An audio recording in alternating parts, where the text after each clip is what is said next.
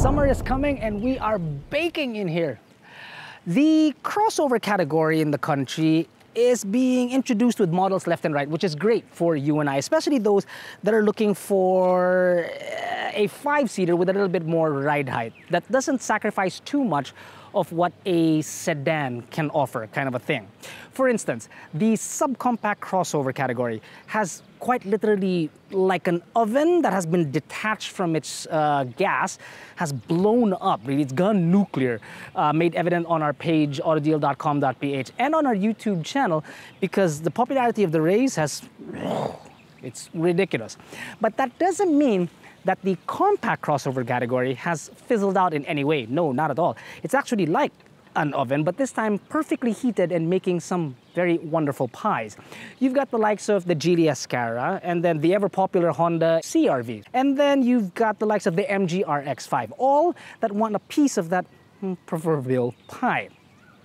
This right here is the 2022 GAC GS4 crossover. It's the second generation GS4 crossover that the brand has brought into the country. And today we're gonna find out if it's got the looks and the goods to earn a piece of that pie. What is it with me and pies today?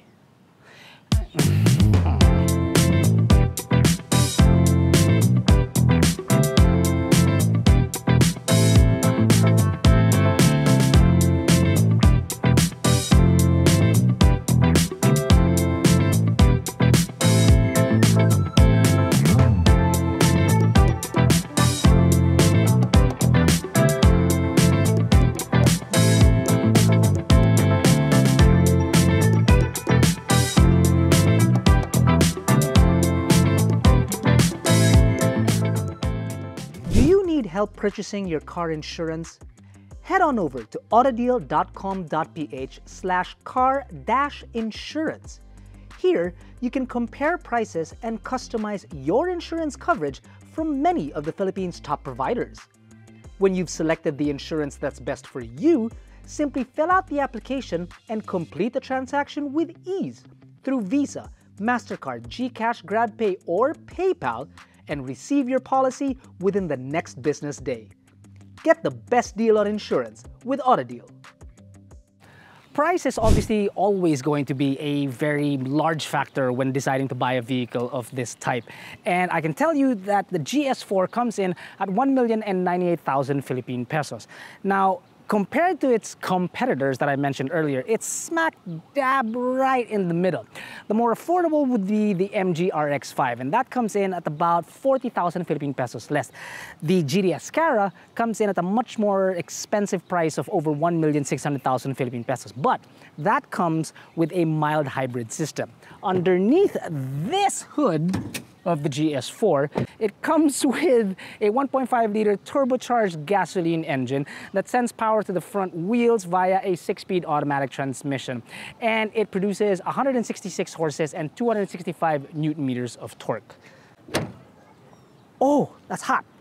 Changes that you will notice from the previous generation is that the headlamps are now a bit more sleeker, and then they've got DRLs found up on top with LED high beams. Unfortunately, no fog lamps found down below, which I think would have been important in a car with a little bit more ride height. The grille, you will notice, is all new. It's actually much, much larger. Down the side, you are looking at 60 series tires on 17-inch wheels, which I think would have worked better if they were a little bit bigger. But then I got to thinking, the bigger the wheel, you'd cover more of the wheel well. And that space that you see there adds a lot to the character, giving you the confidence in saying that it's got much better ride height. So in that case, it may look a little small, but actually they work, as does the 190 millimeters down of clearance found down below. Down the side, you've got repeaters on the side mirror, a little bit of chrome around the windows, and of course, roof rails. On the body, you've got a line that stretches from the front all the way to the back. I actually like this line. And then it's got a little bit of a kink or a hump down by the end. It does not have a black roof, but it sort of mimics, or gives the illusion rather, of a floating roof line thanks to the B, C, and D pillars that are all in black. This actually might work on a lot more people because some people out there don't actually want a black roof simply because it attracts more heat. So you've got the best of both worlds here. Now at the back, it's really your average crossover rear. It's got sweeping lights from the side that come in and try to get as much of the vehicle as possible. It's got a nice chrome garnish up here, which is right above the logo.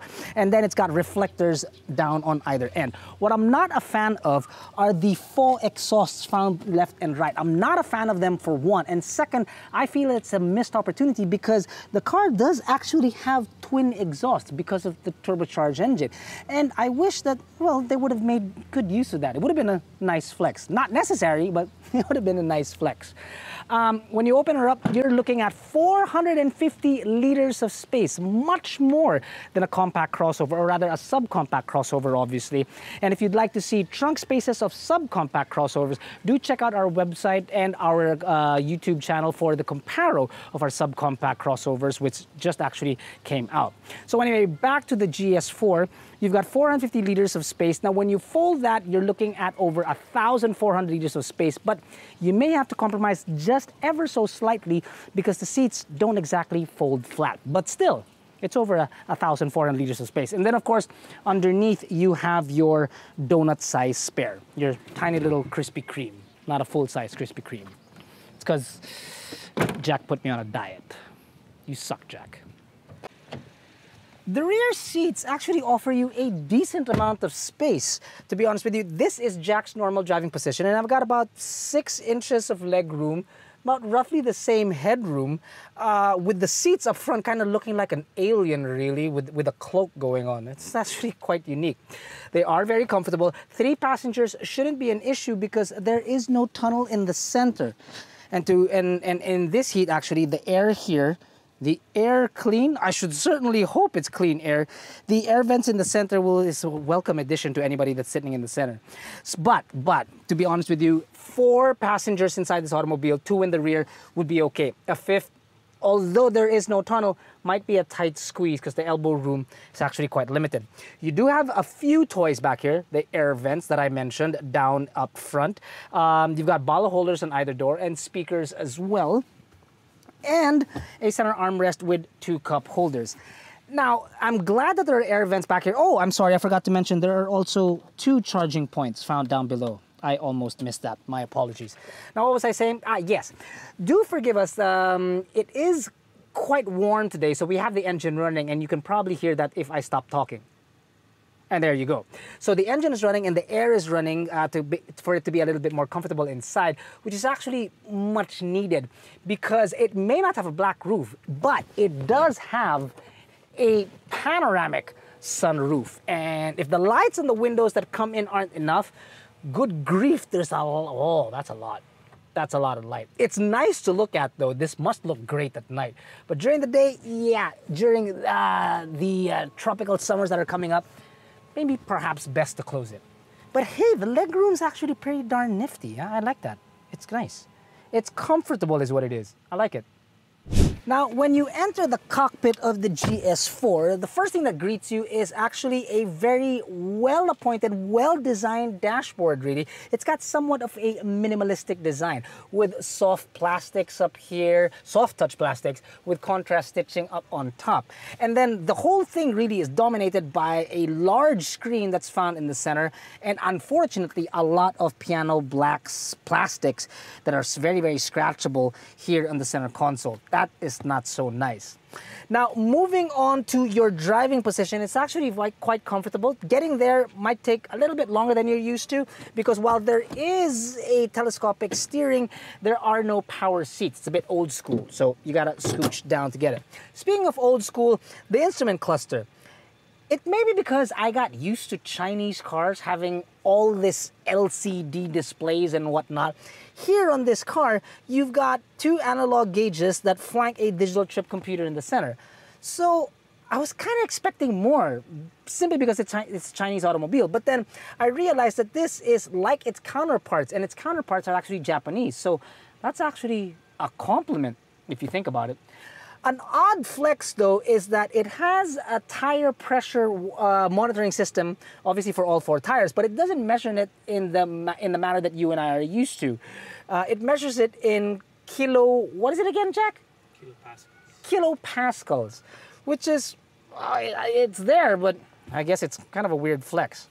You've got buttons on your steering wheel that control your audio system, or rather your cruise and your audio system.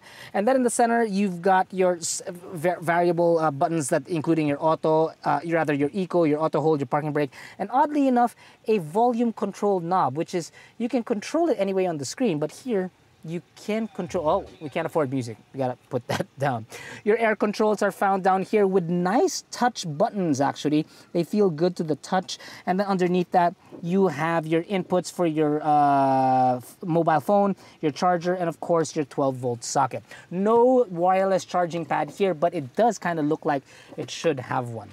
Now, speaking of the infotainment system, the GS4 comes with an 8-inch infotainment screen which doubles as your reverse camera, but it does need a little bit of help because it's not so clear. And it can also act as your climate controls as well. Now, it's good news for those people that have iPhones because the head unit supports Apple CarPlay, but not so great for those with Android because it doesn't have that feature, which is kind of a bummer, but there is Bluetooth connectivity available. And in case you're ever wondering what kind of car you're driving, GAC loves to remind you.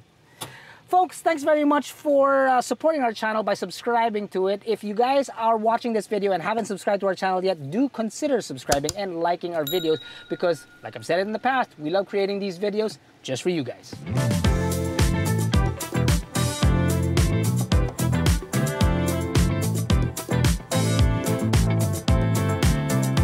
Now, what I'm about to say is quite possibly be understood as an unpopular opinion at first.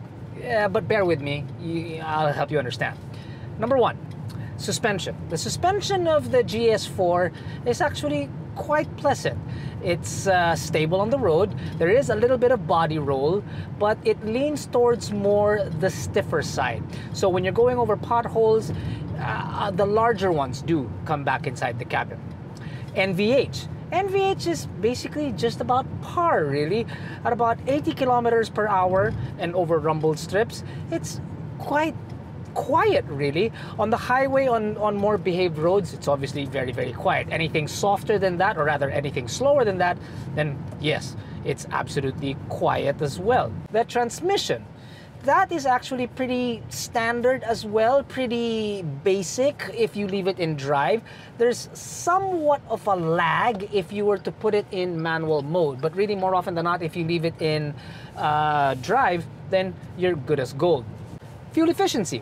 Well, now that traffic is starting to build up inside the city again, as we are in right now, you're doing roughly about 8 to 10 kilometers per liter inside city traffic.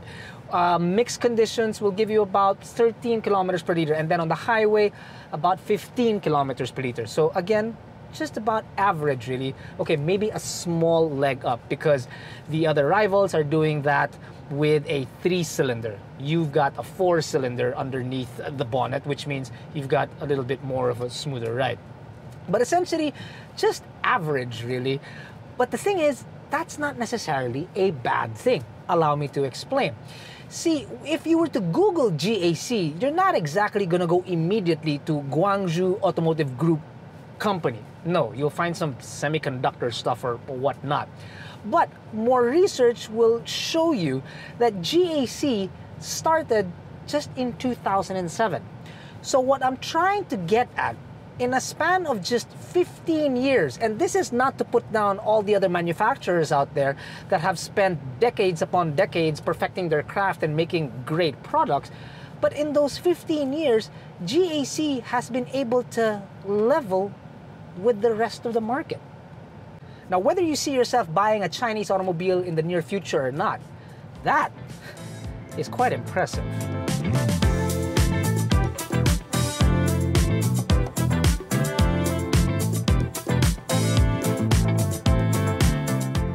At the end of the day, the GAC GS4 presents itself as one of the more affordable compact crossovers available in our market. Now, it achieves this because, well, the technology found in the car is not exactly the creme de la creme, top of the line. And the creature comforts inside the car, same banana. It's not exactly the top of the line, creme de la creme of the line. But It does this because there are a lot of viewers out there and buyers as well, prospective buyers, that know what it is, exactly what they want in an automobile, and they're willing to sacrifice certain things, certain creature comforts, certain technologies, because they want it at a price package that they can definitely afford. So back to the reference that I said earlier at the beginning of this video, it's like a pie, nothing too fancy and nothing too simple either. Just something that's just right that you can sink your teeth into and really, really enjoy. Again with the pie. I must be really hungry.